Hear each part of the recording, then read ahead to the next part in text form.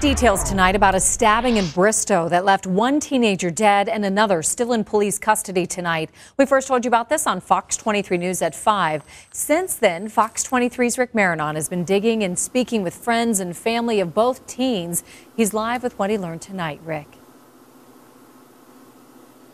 Shay, I ran into family members at the home where this all possibly took place, and we were told that they have already heard that there's an arraignment date set on some of the charges related to this crime.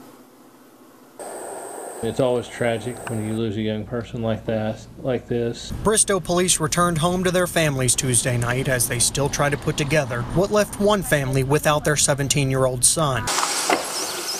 Investigators found the teen dead under this bridge 4 miles east of town just as the sun was coming up. Judging by the amount of foot traffic that's been through here with all of the smashed grass and shrubbery like this, it's easy to say that whoever did this likely took this way to bring the boy's body under the bridge. Check of the area revealed what appeared to be an altercation. We started working outward from that, learned that a person had possibly been stabbed. Officers know a stabbing took place Monday night in the driveway of this home. I stumbled upon a family member who tells me a person of interest is Dakota Spainhauer, who was taken into custody. I dug through yearbooks at the local library and found this picture when he graduated from Bristow High.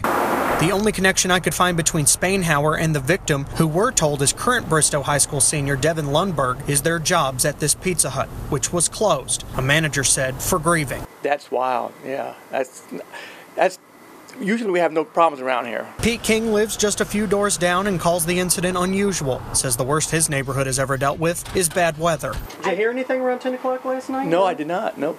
And I was up at 10, went to bed about after the news. From what we've heard from residents around here, especially those active in the school and even those who work over at the Pizza Hut, Lundberg was very active at Bristow High School, and that's why they're going to be holding a memorial service, a vigil for him at 8:30 tomorrow night. Reporting live in Bristow, covering news that matters, I'm Rick Marinon, Fox 23 News.